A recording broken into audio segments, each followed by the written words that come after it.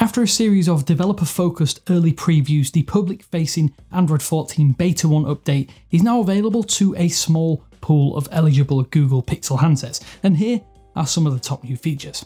Before we dive in though, all of these functions should stack up with the last couple of developer previews, so for any newcomers out there, check out our previous videos to see all of that new stuff. We're focusing on Beta 1 here in this particular video. You'll find links to those down in the description below, and we have noted in this video a few changes that have been reverted or pulled from this latest update, plus we also have some information on how you can get your hands on our exclusive wallpapers and even a special announcement, so stick around for that. Enough time wasting, here's what's new. So a long-awaited function that finally arrives in the Android 14 beta update is the ability to turn the gesture navbar transparent like many other third-party skins out there.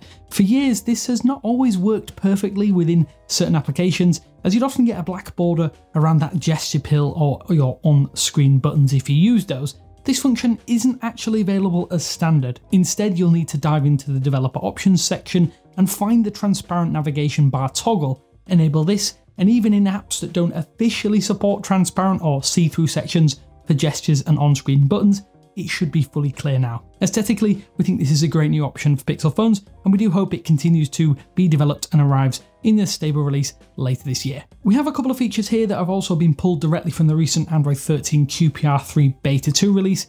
One of these is that you might notice straight away is after long pressing an app icon on your home screen, the pause and app info shortcut icons have been flipped or switched around. And this is really super minor in the grand scheme of things, but it might ruin your muscle memory when using gestures in the Android 14.1 Beta 1 update.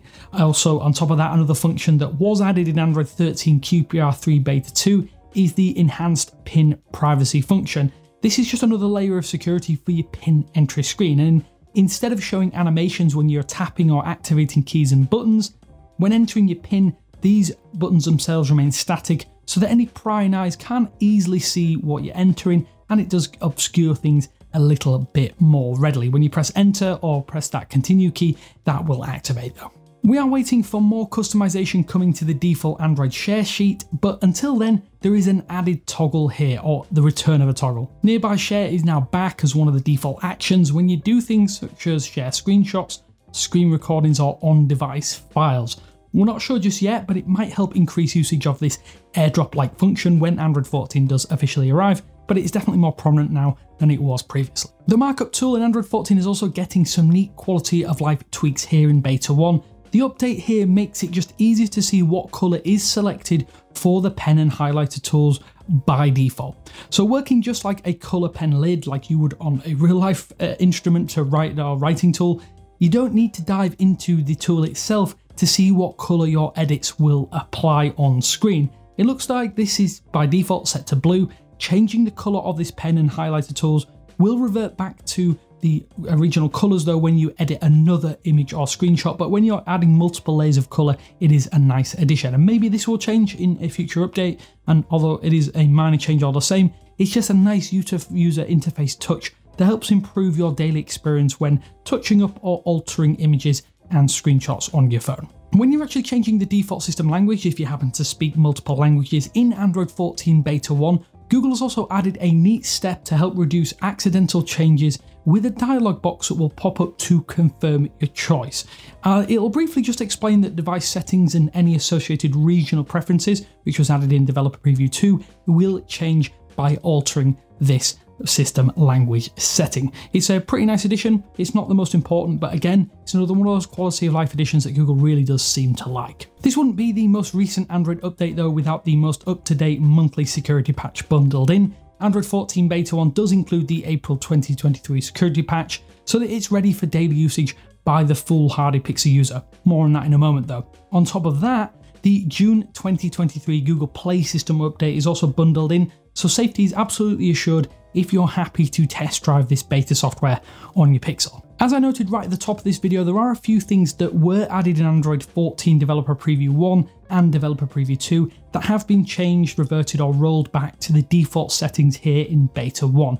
It might not make a huge difference if you were unaware of these, but we think they're notable nonetheless, so here goes. One of the most prominent is the single line at-a-glance widget that you likely spotted in the lock screen when using Android 14 Developer Preview 2. Well, this has now been reverted back to that regular 2-line style Android widget that has been used since Android 12. This doesn't mean that we won't see more changes, but it is nice to see consistency from lock screen to home screen once again, and it's a change that does make a lot of sense. While this has been restored though, there's also a new toggle here in display and then lock screen section that will let you disable the weather or current weather conditions in the at a glance widget itself. Sadly though, this doesn't work just yet, but it might be useful if you prefer to open or unlock your phone to check the current conditions in your area when it is eventually made available. A couple of things have also been removed from the wallpaper and style section, including the clock settings function, which of course there wasn't any in Developer Preview 1 and Developer Preview 2.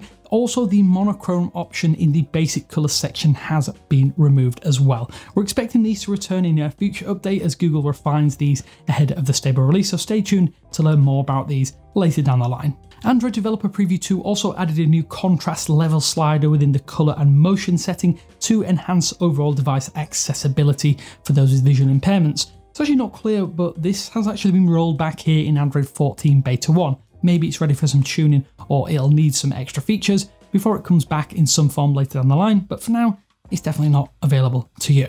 So I can't say there's a huge pool of things that have been added, but if you add those in with developer previews, it does seem to be quite a few refinements rather than overhauls with Android 14, especially now that we're in this beta phase. We'll see more refinement of certain features and functions and just quality of life additions, especially with Material You playing such a core component here.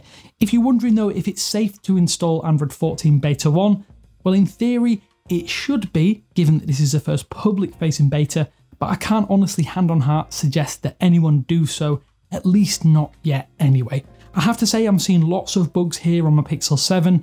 The in-display fingerprint scanner for one doesn't seem to work correctly, and it asks for my PIN constantly rather than just letting me into my device after scanning my digits. UI artifacts are also quite common, and the system gestures just stop working at times, and the phone itself can lock up for a few seconds here and there, giving you the inability to actually use it correctly.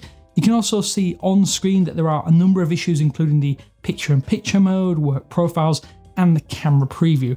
I would say just avoid this for now if you don't have a backup phone that you can rely on, and that's something you wouldn't ordinarily say with a lot of Google's forward public-facing betas. Now though, for announcements. If you want to get our exclusive space-themed Android 14 beta wallpapers, then you're going to have to hit that like button and share this video. If we do happen to hit 3,000 likes, then you'll find them in the wallpapers link below in our pinned comment. I'm also immensely proud to say that if you want to support what we do here even further and love our Astro Droid mascot, then you can grab official merch from our Cotton Bureau storefront with 5 unique designs to choose from. We think the quality and consistency is second to none, and I don't think you'll regret it one bit, even though these are a premium product. Plus, it does, of course, help keep the lights on. Hopefully though, you enjoyed this look at Android 14 Beta 1. I'm sad and sorry it isn't the most in-depth release in history, but let me know how you're getting on if you've tried it. Until next time though, this is Damien with 9to5 Google saying thanks for watching, and I will speak to you later.